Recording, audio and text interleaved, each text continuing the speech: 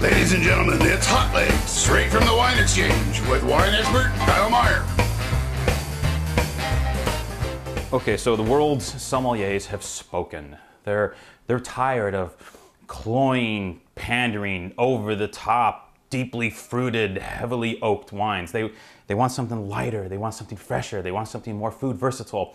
You know, they say the same thing year after year. You know, it's like talking dry and drinking sweet. You know what I mean? It's the same type of deal. But today, we have a couple wines that are a sommelier's best friend. And you know what? They're the best friend is someone that doesn't like, you know, a richer, more substantial bottle of wine. Don't get me wrong, these are rich and substantial. When I mean rich and substantial, I mean that, oh man, am I tired of drinking this. Oh God, I need a nap. You know, these are not nap wines. These are go out dancing wines. And they're from Austria. Yeah, Österreich. So we're dealing with Austrian Reds today. And these are two of the more impressive Austrian Reds that I've tasted in the last year. And they're from one of the best lady winemakers in Europe. Birgit Braunstein produces these wines from her tiny little vineyard in the Burgenland, which is eastern Austria, a bit south of Vienna, next to Lake Neusiedlersee. There will be a test at the end of this Hot Legs. We're gonna kick straight in with the wines because the story speaks for itself. You know, there's a little bit of an Austrian red wine culture. It was always the red wines were always more popular in Austria than they were here. But now these wines are starting to make some inroads because the quality's gone through the roof. The EC has seen to it that the producers of red wine in Austria get all the money they need, all the funding they need to produce world-class wines, to generally pimp Austrian red wine to the masses. And we like that because they're really good. We're going to start with Birgit's Saint Laurent.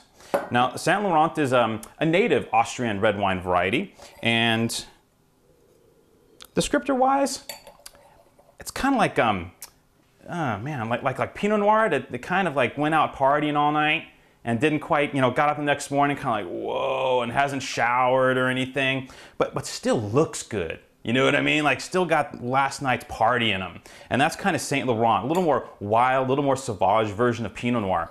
And the wine has that in the nose. You know, there's like, sweat's wrong, because sweat will be like, ew, it's sweaty. No, it's not sweaty. But what it is, it's more sauvage, more cerebral, more wild, more untamed in the aromatics. And you get this wonderful cherry underpinning and yeah, it's funky.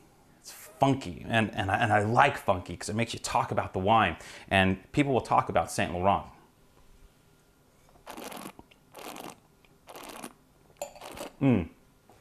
Very Pinot-y on the palate, but maybe a touch more intense in the middle, with a little more of a tobacco-y, peppery slant to that cherry fruit. And there's some sweet herb going on, and a touch of mineral underneath. What a really complex single vineyard wine. And this wine sees a bit of time in new oak, and you know what? It sucks it right up. There's not an ounce of oak on this wine.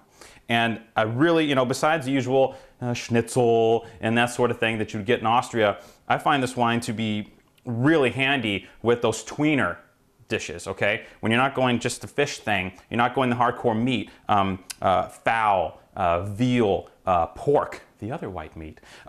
This wine goes perfect with those, with that sweet spot. When I was in Austria last, we had some great Saint Laurent with a really rude dish. It was pickled raw rabbit.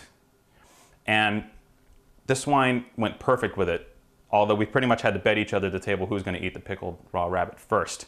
But when we did, this wine was aces with it. So next time you're doing pickled raw rabbit, grab a bottle of Saint Laurent. But seriously, really killer wine.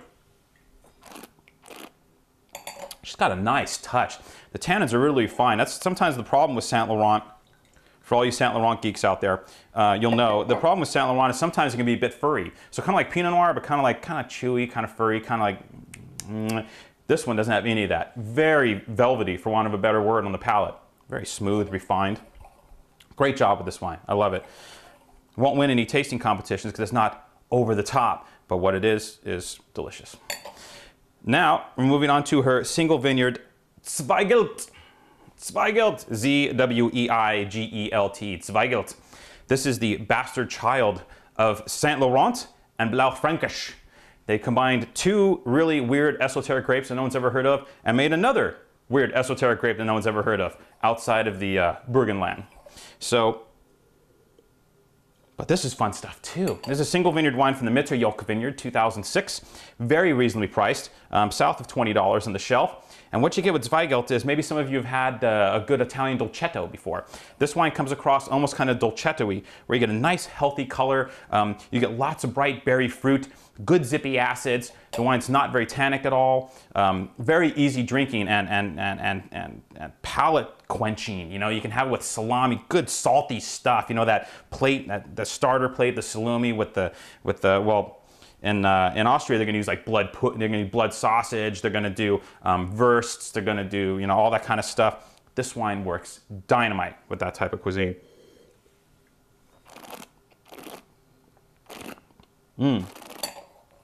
Same type of deal. This is why we love Birgit's wines. The problem with these wines is sometimes they're not that polished. The acids are high. It's a cooler vinification area. They can be pokey, kind of lean and tannic. These wines are very round for the genre and have great symmetry front to back on the palate. They're really charming wines from a really charming lady. So if you get a chance to climb the Saint Laurent or Zweigelt mountain, please do so. And don't be afraid to start with Birgit Braunstein's wines, because they are some of the finest produced in Austria. Jawohl!